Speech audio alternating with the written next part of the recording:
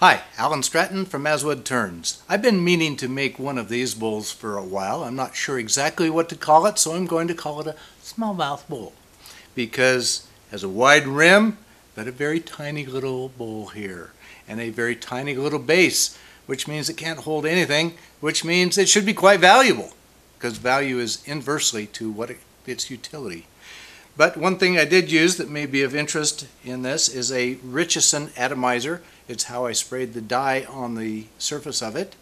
And it's actually a very simple little device. It comes with a little hinge, and then you blow on this, and as you blow through this, the air that you're blowing through creates a vacuum at the top of this vertical tube, which you have in your dye, and sucks the dye up and sprays it out onto the surface.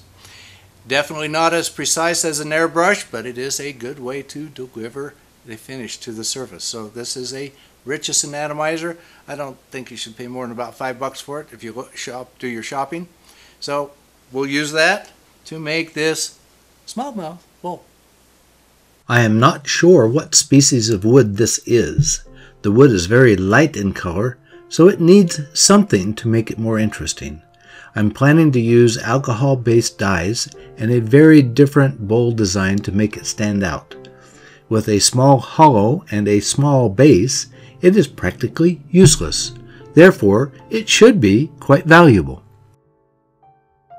I'm mounting the wood, whatever it is, to a screw chuck, then tracing a circle on the spindle side before making a trip to the bandsaw to cut an approximate circle. I like to leave it very large so that I don't accidentally make it smaller than planned.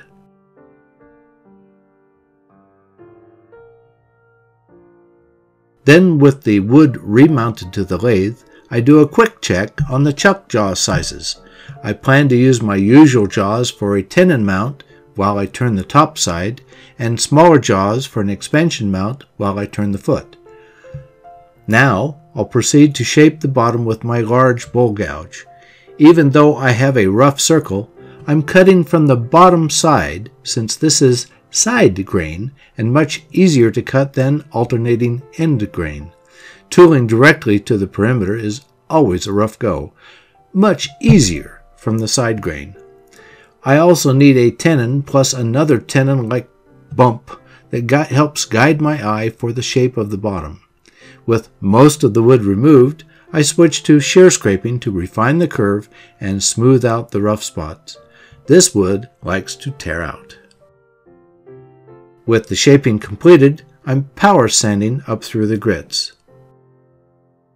Now I can reverse the bowl onto the tenon I just cut.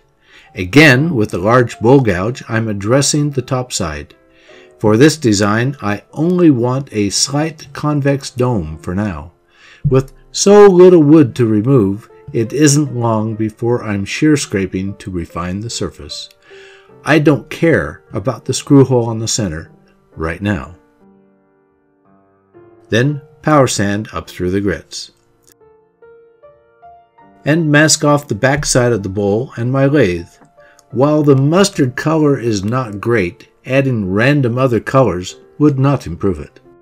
Now, using a Richison Atomizer, I'm blowing red dye onto the top surface.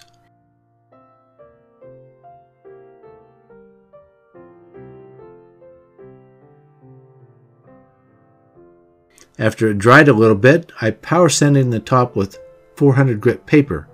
I'm not sure it did much because the paper loaded up very quickly. Now I'm blowing yellow dye in the center portion of the top. I'm only getting a hint of orange. Perhaps I should have sanded more of the red off with a coarser grit paper. I put the dye on somewhat heavy. Now I'm letting it run towards the perimeter. I'd like to see if there's any effect from the runs. Finally, I sprayed it with rattle lacquer to seal the dye, then let it dry during lunch. This is about the best I could do with an atomizer instead of an airbrush. Now, after a good lunch, I'm marking a size for the center hollow based on my smaller jaw size. I want the hollow to be barely bigger than the jaws for an expansion hold. Otherwise, the hollow will be tiny. I'm not sure what this bowl can hold. Then I'm hollowing it, starting with a large bowl gouge, followed by a round nose scraper.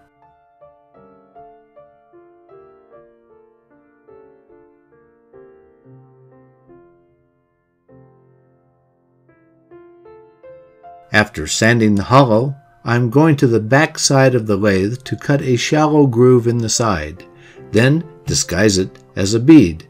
This will be the final mounting point.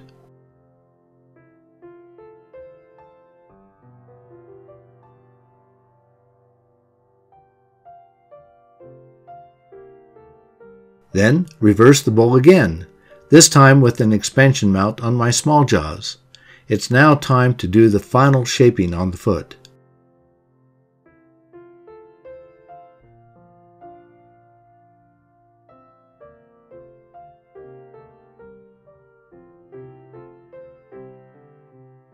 After sanding it, I discover some tear out and tool it a bit more until I realize that the tear out is probably wormholes.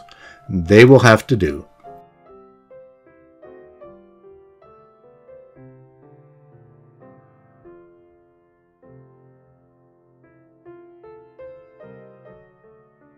I'm using my pyrography setup to sign the bottom, then lightly sand it again and add a couple of very shallow grooves. After several coats of rattle can lacquer, I'll buff it and call it complete. There's my small mouth bowl. The very plain wood needed some color to dress it up. I did not get much orange color. The red is too intense. There is some orange flavor. The bowl is almost useless between the small hollow and the small base.